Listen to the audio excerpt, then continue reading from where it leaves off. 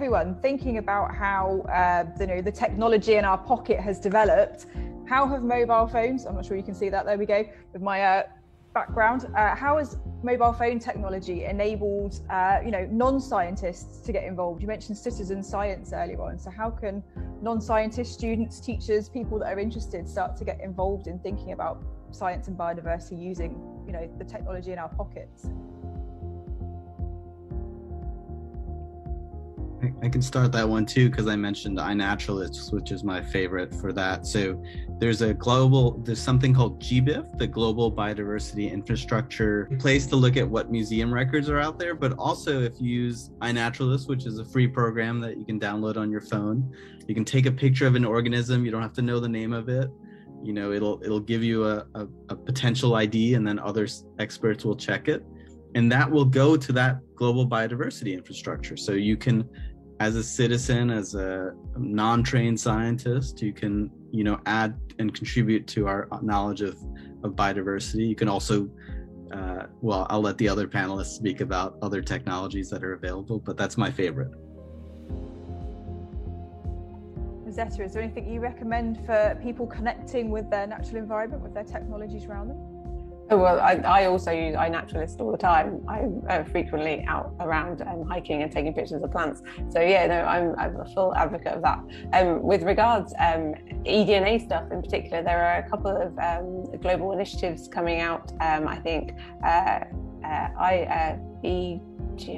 Atlas. I can't remember, I'll write it in the chat, but lots of different local kind of citizen science projects where people can take eDNA samples and then submit them for analysis and to help with the growing kind of biodiversity monitoring at local scale. So there's lots of opportunities to be involved in this kind of technology nowadays. So yeah, it would be really good to have people on the ground kind of taking these samples, because I think like boots on the ground is what matters. And if we're unable to get these samples and unable to get to these places, then we won't know what's happening in these places. And so we need the samples, and we need people to be out there kind of doing their bit as well.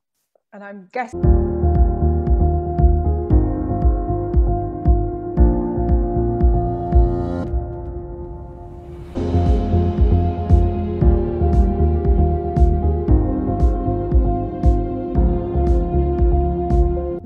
so Sahid, I'm going to put this one over to you because it's a genetics based one. This has come from Daniel Trenchke, who's one of our amazing student debaters this year.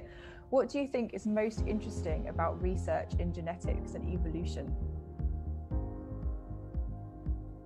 Yeah, I think the most interesting part of the research in genetics is that it helps a lot to demarcate the taxonomical boundaries among the species, and also it helps a lot to understand the what we call the ecosystem demarcation for the species, and also it's also very interesting to dictate what are the controversies that has been happening at the local or conventional technology that is hidden to be understood by man over years.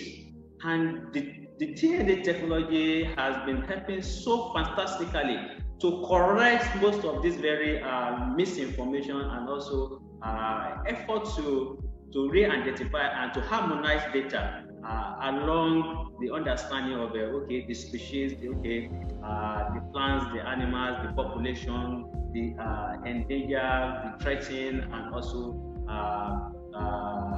the conservation strategies and status. Yeah. Thank you. How about you, Prasanta? What for you is the most interesting thing about genetic and evolutionary research?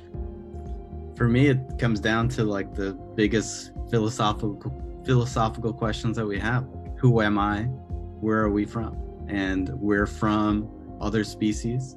And if you look at the tree of life that Saeed's building, that Rosetta's helping us build, we can look at where we fit on the tree of life, and the more species we know about, the more we can say, oh, okay, we're on the vertebrate part of the tree of life, the mammal part of the tree of life. And, the vertebrates came from this group of invertebrates, and where, why do our hands have 5 fingers, instead of 10, like the first animals that came onto land? So For me, the most interesting part is building that tree of life, because that really is a map of our origins and our history. Great, thank you. How about you, Rosetta? I guess I'm kind of interested in adaptation and how things are changing, and how, as the environment changes, how do species persist and how they kind of adapt. That's my kind of interest, particularly with drought, and how do species in rivers, are they able to adapt and have drought resistant egg forms and things like that? How does that work, and how are species successful in adapting to climate change, I think is my kind of interest. Great, thank you. Another question.